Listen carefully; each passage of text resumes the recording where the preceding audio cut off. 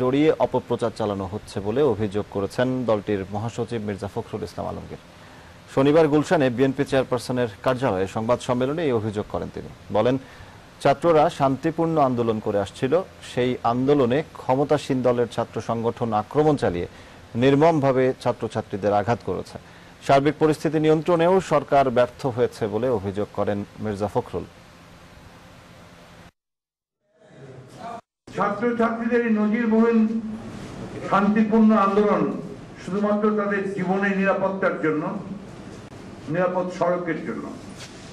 তারা নিজেরাই পুলিশকে শিক্ষা দিয়েছে কিভাবে নিয়মতান্ত্রিক নিরাপদ সড়ক সৃষ্টি করা যায়। সরকার সুপরিকল্পিতভাবে এই আন্দোলনকে নস্যাৎ করার জন্য বিএনপিকে জড়িয়ে মিথ্যা কথা বলছে। আমরা অত্যন্ত দৃঢ়তার সাথে বলতে চাই, আমরা ছাত্রছাত্রীদের এই ন্যায়সঙ্গত যৌক্তিক আন্দোলনকে সমর্থন জানিয়েছি। বিএনপি স্থায়ী কমিটির সদস্য ব্যারিস্টার মওদুদ আহমদ অভিযোগ করেছেন, ছাত্র বিক্ষোভ দমন করতে পরিবহন ধর্মঘট চলছে।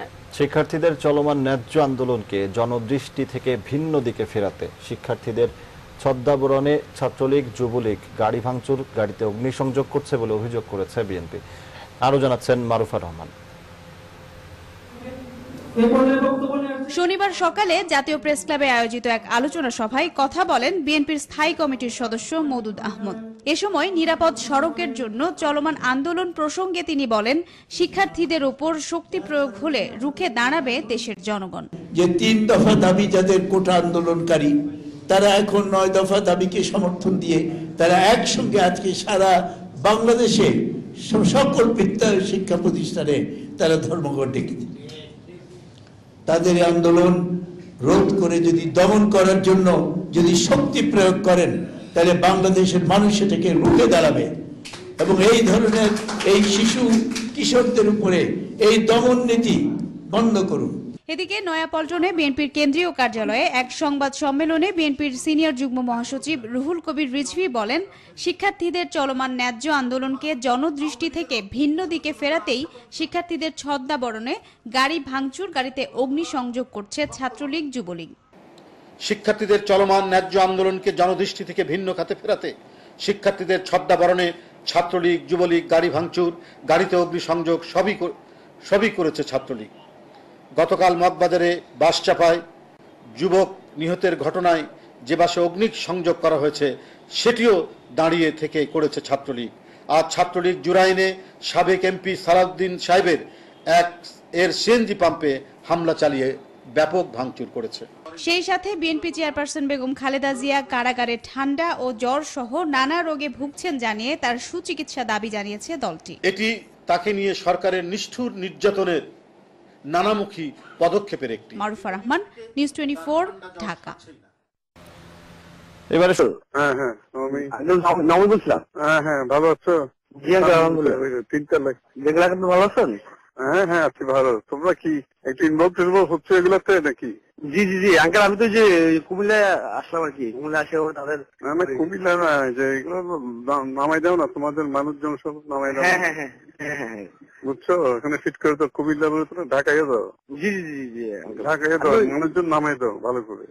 আর তোমরা নামাই দাও, তোমাকে তো চিনে না, তোমাদেরকেও তো চিনে না। তোমরা না না না বুঝছো, তোমাদের বন্ধু বান্ধব নিয়ে তোমরা সব নামে পারো না ঢাকায়। জি জি জি তার মানে কন্ট্যাক্ট করতে সবার সাথে তাহলে? হ্যাঁ কন্ট্যাক্ট করো। কখন আর কন্ট্যাক্ট করবো? এখন তো টাইম কবে? জি জি জি এখন নামতে না বললে তো এটা ডাই ডাউন করে যাবে। হ্যাঁ হ্যাঁ হ্যাঁ এটাকে লাইভ রাখতে। তোমাদের কিন্তু অত পরিচিত মুখ না, তোমরা বন্ধু বান্ধব নিয়ে নামে যাও না এদের সাথে। জি জি জি আমার এখানে একটু যে হাইওয়েতে নাম ছিল যে ইয়াতে ঢাকা চিটাঙ্গে, তো এখানে একটু যে এমপি সাহেব ডাইরেক্ট এসে সবাইকে ইয়ে করে দিচ্ছে, উঠে দিচ্ছে। না না ঠিক আছে, হাইওয়েটাই অসুবিধা নেই, ঢাকায় নামাই দাও। ঢাকায় জি জি ঢাকা হলে সারা দেশে এমনি হবে। তোমরা ঢাকায় এসে ওখানে তো কুমিল্লা দরকার নেই আমার। আমি তোমরা ঢাকায় এসে তোমাদের বন্ধু বান্ধব নিয়ে 200-400-500 জন ওদের সাথে জয়েন করে যাও। জি জি আঙ্কেল বুঝছো। এমনি সবাই সংহতি জানাচ্ছে, এমনি ওই সংহতি দিয়ে কি লাভ হবে? সংহতি না, রাস্তায় ওদের তোমরা তো চিনে না, তোমাদের মতো যারা আছে ওদেরকে নিয়ে নামে যাও না। জি জি আঙ্কেল। আঙ্কেল আরেকটা ওই ছোট ফেসবুকে পোস্টিং টোস্টিং করো সিরিয়াসলি। হ্যাঁ এটা করতেছি। এটা তো অ্যাক্টিভ আছে সবাই। বলো। আমি আসছি আঙ্কেল, কালকে বসে আসছি। আচ্ছা এগুলো করো, কুমিল্লা বসে থেকে লাভ কি, এখানে কাজ করো। জি জি জি জি ঠিক আছে। অরাজনৈতিক আন্দোলনকে নোংরা রাজনৈতিক আন্দোলনের রূপ দেওয়ার চেষ্টা করছে বিএনপি জামায়াত। বিএনপি নেতা আমির খসরু মাহমুদ চৌধুরীর ফোন আলাপে তা এখন সবার কাছে পরিষ্কার। বিকেলে আওয়ামী লীগের ধানমন্ডি কার্যালয়ে সংবাদ সম্মেলনে এসব অভিযোগ করেন দলটির সাধারণ সম্পাদক ওবায়দুল কাদের।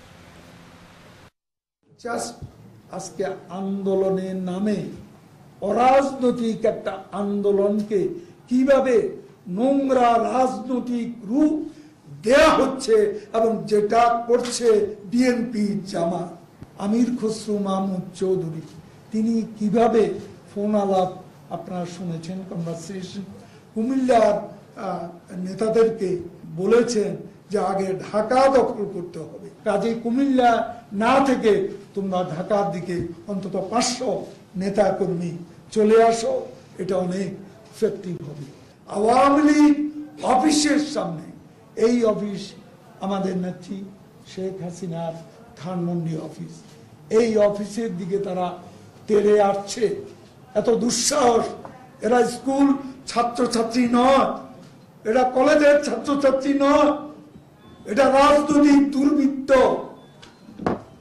যারা আজকে দেশকে অশান্ত করতে চায়। পর্যাপ্ত